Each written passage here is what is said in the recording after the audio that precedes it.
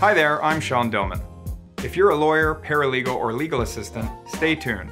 In this short course preview, I'll be discussing what preconditions should be in place to use a digital filing system in legal practice.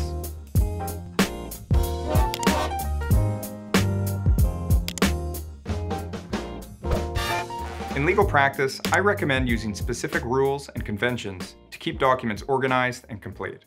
Before I show you how to use these rules and conventions, I first need to discuss a few preconditions. First, within the operating system, files and folders must be sorted by name, chronologically, and alphabetically.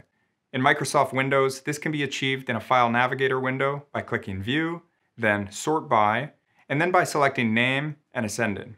The purpose of sorting files and folders in this way is to produce an intuitive system in which files and folders are in alphabetical and chronological order. Second, all incoming physical documents must be scanned and filed in appropriate folders. This includes documents that come in by regular mail, fax, and in person. The purpose of this requirement is to make it routine and easy to maintain the filing system and to ensure that records are complete and reliable. If only some documents are scanned and only some are filed, it defeats the point of the system.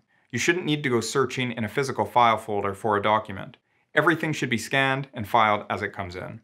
Third, all incoming digital files must also be filed in appropriate folders. This includes email attachments and documents that are provided on physical media, such as CDs, DVDs, and USB flash drives. As with paper documents, the purpose of this requirement is to ensure that the file structure is reliable and complete.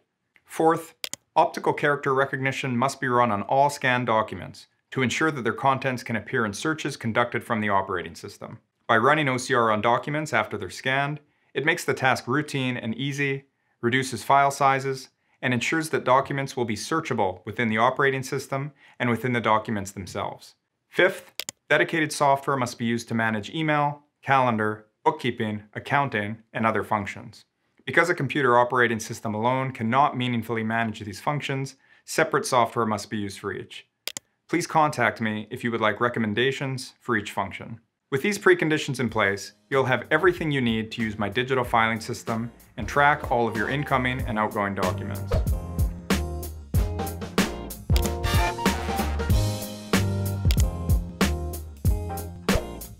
Thank you for watching. I hope that I was able to provide you with some useful information that you can put into use today.